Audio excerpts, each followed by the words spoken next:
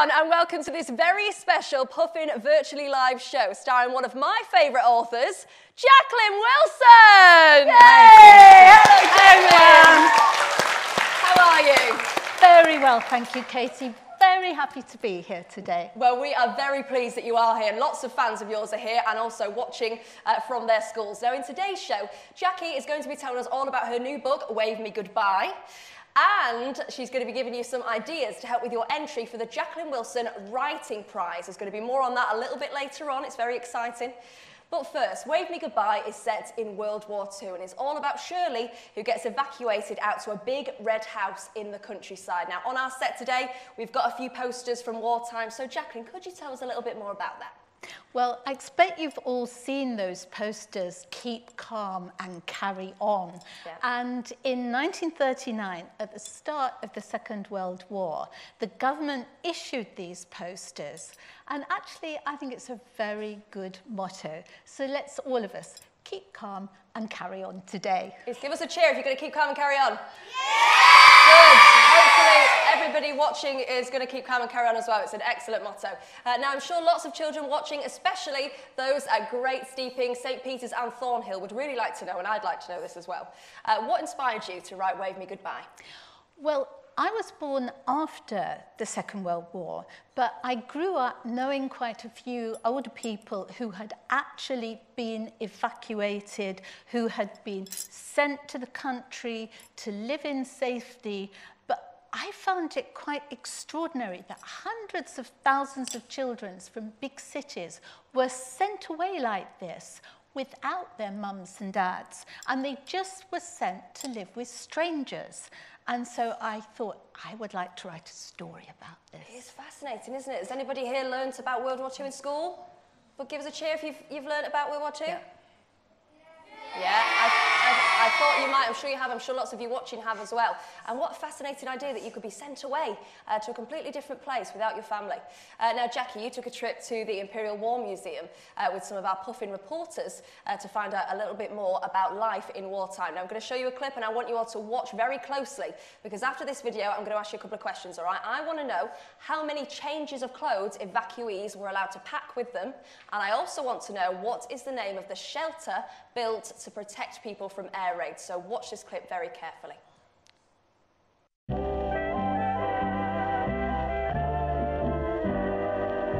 I'm here at the Imperial War Museum in their special Family at War section because I want to show some children exactly what it was like to be evacuated in the Second World War. And there are all sorts of interesting things to show them.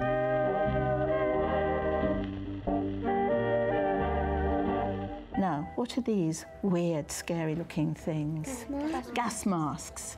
People were so scared that there would be horrible gassing, and it's a horrible way to die, being gassed.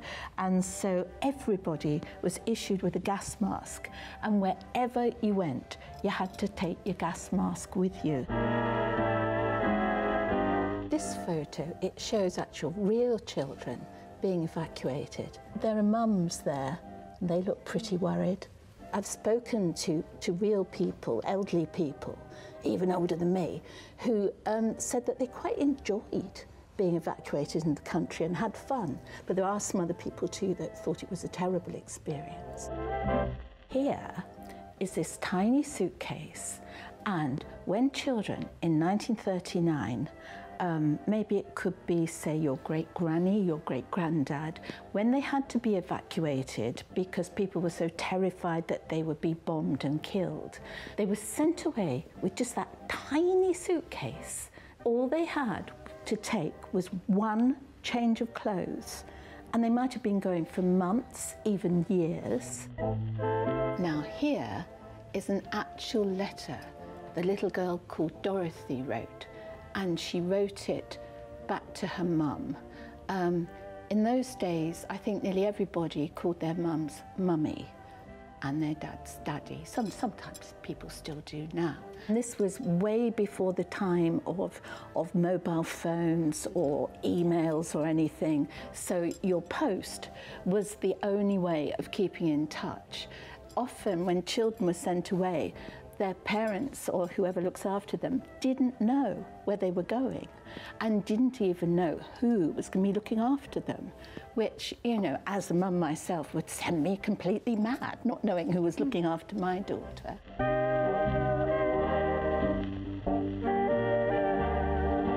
If you weren't evacuated and you stayed in your big city, then to actually shelter from the bombs, you would go into something like this, the Anderson shelter. There were lots of shelters in the countryside too, because in the village where I imagine my children, Shirley, Kevin and Archie, the children in the book, where they go, I've based it pretty much on a village that I know well, and certainly in the house that I know in the village, there is still an Anderson shelter like this. People made these themselves. You were given a kit and shown how to erect it.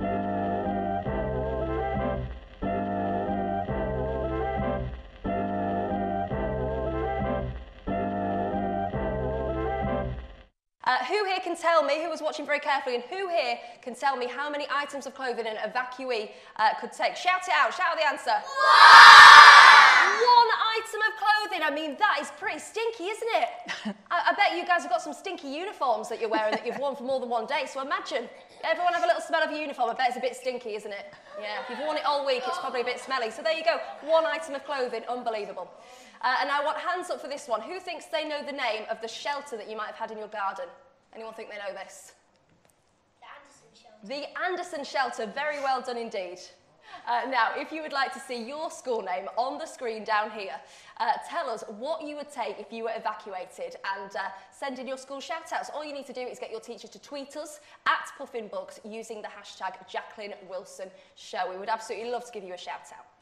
Now, Jacqueline, we covered it a little bit in the video, but what actually happened to children on the day they were evacuated? Well, they were told to go to the biggest mainline station, and perhaps your mum or dad would take you there, and then you joined up with your schools, and then off you were sent to the country. You didn't actually know where you were going. You just had to make the best of it. You had your little suitcase, you had your gas mask, and you had a label on your coat or your jacket to say who you were. Now, shall we act it out? I need one girl and one boy volunteer. Who's it going to be? Oh, have we got two people ready? So what are your names? Paris. And tell me, you look very cool and modern.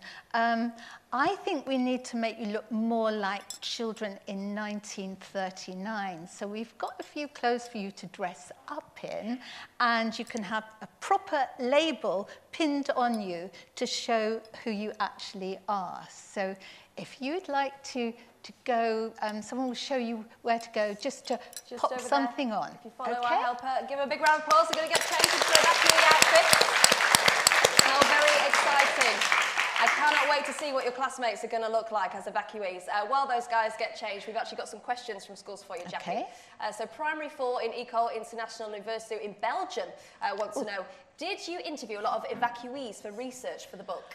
Right. I talked to people when I was growing up who had actually experienced it themselves. Then, when I came to write the book, I read several big volumes of social history, which had accounts from people who had lived through this whole situation.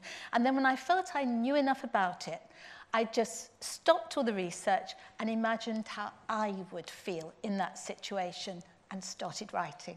Amazing. Well, what a good writing tip there from one of the best writers that we know.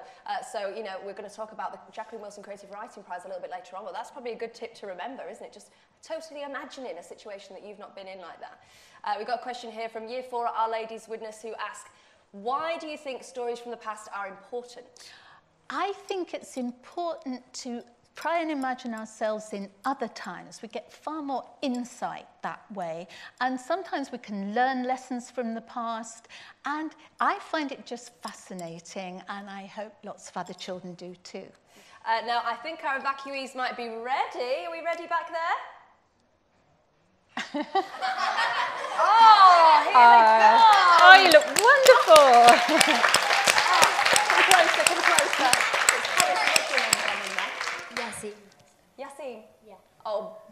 I mean, look at Paris and Yassine. They look amazing, don't they? Give them another big clap. You've got your tags on and everything. You look like proper evacuees. It's like going back in time looking at you two right now, isn't it? Now, while you're up here and you've got your microphones, do you have a question for Jacqueline? What happened when the evacuees arrived in the countryside? When the evacuees arrived, they were sent to a village hall, and they were probably a bit travel-stained and not looking at their best. And the villagers came in, and nobody was told, right, you have to take these 2 children and those 2 children. What happened is the villagers walked all round and looked at you and decided, do we want this one? Do we want that one? And I think it must have been horrible, sitting there waiting, thinking, pick me, pick me. Or if they were very scary looking, don't pick me, whatever. So I think children were made of quite strong stuff to be able to put up with that then. How exciting. It's Shirley's first time ever going on a train, It is. I mean, I go on a lot of trains and you're supposed to find them a bit boring now, but back then if you'd never been on a train, you would find it quite exciting, wouldn't you? What's your question? Did evacuees get to go with their friends or teachers? Well, friends, if you had friends, you could sit with them. I hope there would be some sort of shuffling around the corridors so you didn't have to sit next to your worst enemy or whatever. And there were other children from different schools on the train. But I know a lot of teachers weren't able to accompany the children. So they had ladies called WVS ladies in uniform who sort of walked up and down, and if you're feeling ill, they might help you get along to the toilet or something like that. So the children did have some grown-ups looking after them, but it was still a pretty strange journey. Well, you certainly both look the part, but our evacuees are actually missing something very important, aren't they, Jackie? Gas masks. Gas masks. So you thought you might have got away with it, but I'm afraid not. I have a gas mask here for each of you, so you can put those on. They look pretty creepy, don't they? But everybody during the Second World War had to have their gas masks and actually had to keep them with them at all time because we were so scared that the enemy would drop poisonous gas on us. So everybody had their gas masks. Woo! They really do look scary. And also, there were even gas masks made for babies. Can you imagine? Well, there you go. Can you imagine how it would have felt to just be bundled up with all the other children and sent on a train away from home? It probably would have been quite scary. I certainly can't imagine what it would have been like. But our Puffin reporters have been thinking about how it might feel. Have a watch of this.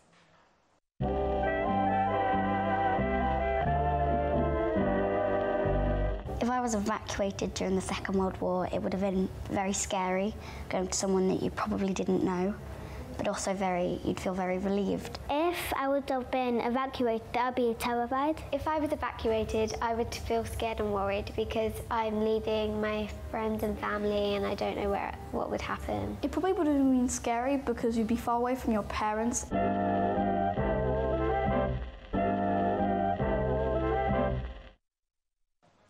So as you can see there, everybody seems to think it's quite scary. I think it would be quite scary to go away from home on your own. I think I would really like to take something with me, Jackie, to sort of make me feel a little bit better. And people did do that, didn't they? They did indeed, although the suitcases they were told to take were very small. If you think about the suitcase you take if you go on holiday for a fortnight, it's a huge, great thing. Some of these children were evacuated for years. So you had that change of clothing and your washing things and your night things. And you were told you could take one toy, just one for all that time. Just one thing, imagine that. Well, we want to know what your one thing would be. So if you're watching from a school or a library, keep tweeting us. Get your teachers to tweet at Puffin Books and tell us what would you pack in your tiny bag. We would love to see your school shouted out down here. So use the hashtag Jacqueline Wilson Show and tweet us now. And let's ask our audience, our live audience who are here with us. I'm going to use this magical piece of equipment here, which can't be one of your items that you take away. It could be, I suppose, but it'd be a bit strange. And I'm going to throw this out to members of the audience. So I want you to think about what's the thing that that you take everywhere with you now? Do you have something that maybe you've got on you today, a piece of technology or something that you won't go anywhere without? If you were going to pack a bag now, a small suitcase with one item in it, what would it be? Put your hand up, I'm going to throw the bowl, and you have to speak into the circle. Okay, who's ready? Young man at the back there, your hand went up first, so there you go. I would take my phone because I can call my mum. Your phone, because you can call your mum. Yep. Exactly. Well, yeah, that solves lots of problems with communication, doesn't it? I think we probably all agree we can't live without things like our phones these days. I certainly can't. I would take my guitar so that I could write songs and I would never be bored. Oh. And because I love to play guitar. That is a great idea. Yeah, really good idea. That'll keep you busy. And let's get one more. What about you down here, young lady? I would take a copy of Wave Me Goodbye. Well, there you go, Jacqueline. Lots of ideas there about what people would take with them. These are brilliant ideas, but some of them, like nobody had mobile phones then, and if you thought you could take your tablet, say if you're lucky enough to have one, no, that wasn't invented either. Now, Jackie, we talked a little bit about how Shirley is a rebel and she crammed 10 books into her suitcase. Which book would you take if you could only choose one? Do you know, I think certainly if I were 10 going on 11 like Shirley, I'd choose Shirley's Choice, Ballet Shoes by Noel Streatfeild, which is a book about girls at stage school. I adored it. I read it again and again, and I loved the illustrations and kept copying them very, very carefully.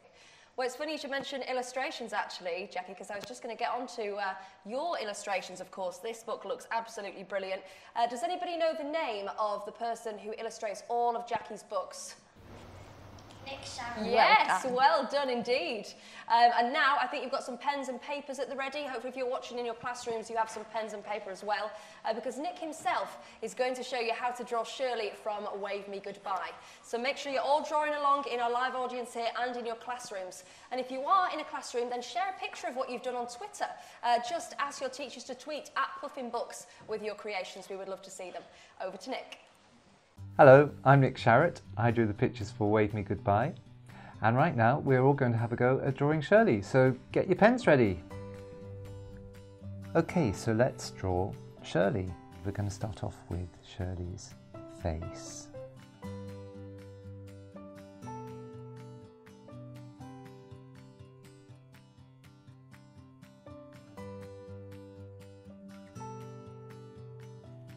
Okay, so the next thing to draw are Shirley's features. So we're drawing her nose over to one side, like that. And she's feeling a little bit sad about being evacuated, so she's got a small smile, a little nervous little smile, and a little line for her bottom lip. And then her eyes, and her eyebrows are looking a little bit worried, like that. And with her other arm, she's waving goodbye. So draw that arm pointing upwards like that.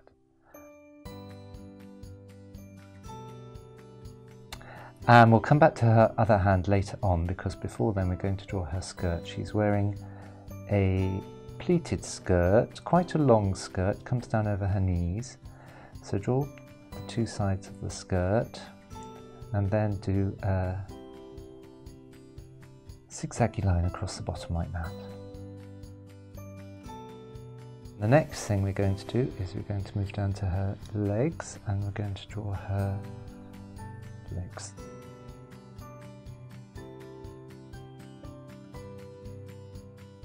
Right, now we can come back to her hand, which is holding the suitcase. Now I left it because the suitcase goes behind her skirt, so let's draw a thumb coming down like that.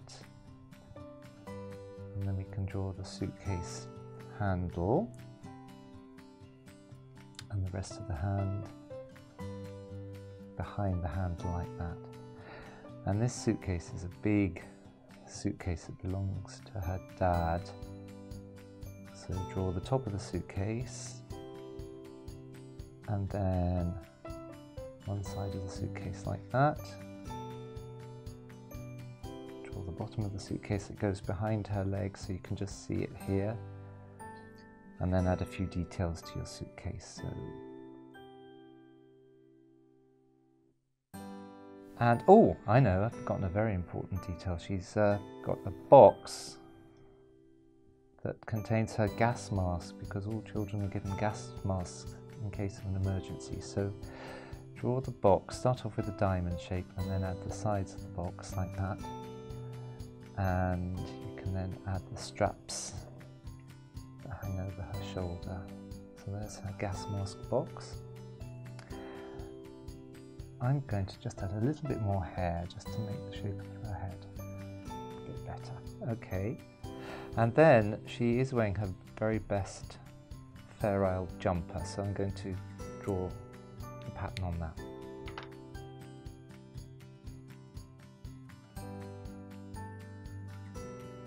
And 3 bands in each arm. Quite a complicated pattern, but you could invent your own pattern. Because Fair Isle jumpers are beautiful, but they are very complicated. So I invented this pattern for this jumper.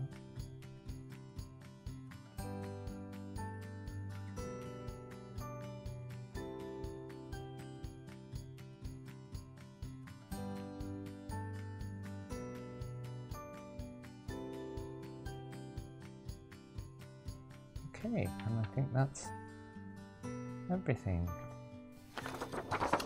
So here's my finished Shirley. I wonder how yours have turned out. Wow, well, let's have a look at your creations. We've got some budding illustrators here in the audience. Hold them up for us. Excellent, so many Shirleys. Oh, we're getting some finishing touches over there. Come on, guys, time's up. Let's see how far you got. Amazing. I can see lots of different coloured Shirleys. I can see some red Shirleys and some green Shirleys. And I came out and I had a little look around at what you were doing, and it's such intricate detail, Jackie, but they did such a good job. You were really watching Nick, and you were very slowly drawing. It was very well done indeed. But speaking of which, Jackie, how long have you worked with Nick for? Ages and ages. I think it's about 27, 28 years now. But I'm so lucky to have Nick as my illustrator. I mean, we're great friends anyway, but he always does such absolutely superb work and really makes my books look good and come alive. Yeah, he certainly does. This cover looks absolutely amazing. Really does make you want to pick up the book and read it, doesn't it? Who here wants to read Wave Me Goodbye? Who's already read some of Wave Me Goodbye? Has anyone already read all of it? No, just some. That would be very quick work. Well, we've seen what Shirley looks like. We've seen how to draw her. Now let's find out a little bit more about how she's getting on. We've got a letter from Shirley. Dear Mum, I've already been here so long that my red patent shoes don't fit me anymore. But I'm still not used to waking up and hearing the birds outside my window instead of the London traffic. This is such a strange old house with a huge wild garden. There's a brilliant library. Mrs. Waverley loves books almost as much as I do. Here's even a mysterious locked room. Maybe it's hiding a secret. But I don't like the boys I'm stuck with here. I miss you and Dad. When will the war be over so we can be together again? Love, Shirley.